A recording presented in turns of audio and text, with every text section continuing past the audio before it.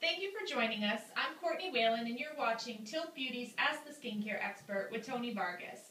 Tony has over 30 years' experience in the skincare industry, developing major skincare lines. He has worked for some of the biggest beauty companies in the world and has been the Vice President of Research and Development. Tony has most recently developed his own skincare line, Tilth Beauty. Our question today, Tony, comes from Mary in Vermont. She asks, why should I use a product that's paraben-free? Well, Mary, good question. And I know parabens have been in the news a lot lately, and a lot of people tend to try and look for products that don't contain parabens. Well, the problem with parabens is they've been implicated in possibility of breast cancer. There was some scientific research study out there that kind of linked parabens with breast tumors, but that research right now is a little kind of sketchy. However, as they say, where there's smoke, there's fire, so it's best to try and stay away from products that contain the parabens. Now, many people ask, why are they in there to begin with?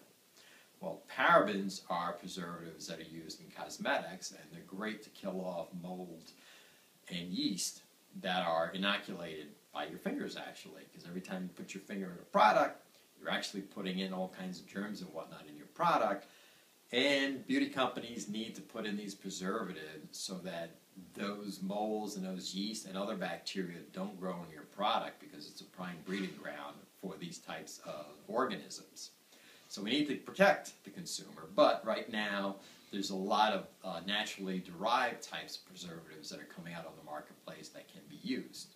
Okay, so in the meantime, the judgment on parabens is still out there, but you're best to use products that don't contain them, because there's another reason, especially with sunscreens. Sunscreens tend to inactivate the parabens. So what they have to do is add more of these parabens to the product, and that can cause irritation. So that's another reason.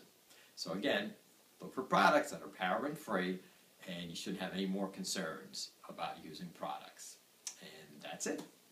Well, thank you, Tony, and thank you for watching Tilth Beauty's Ask the Skincare Expert with Tony Vargas. Until next time, this is Courtney Whalen with Tilth Beauty, cultivating beautiful skin.